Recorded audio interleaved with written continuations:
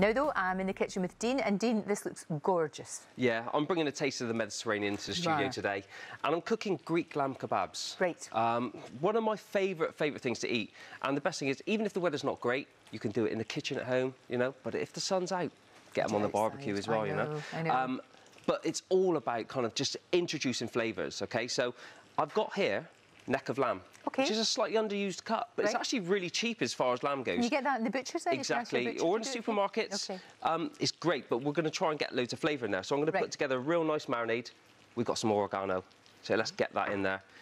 Lemon zest, loads of garlic. Absolutely. Lemon juice, which is going to also tenderise the meat. So get that in, and a really nice glug of olive oil. Excellent. And if you can marinate this for a couple of hours or even overnight, it's going to be absolutely amazing. So get that into our cubed lamb neck. Just pop that there. Give that a little bit of a stir together. Cover it up. Leave it to marinate, okay?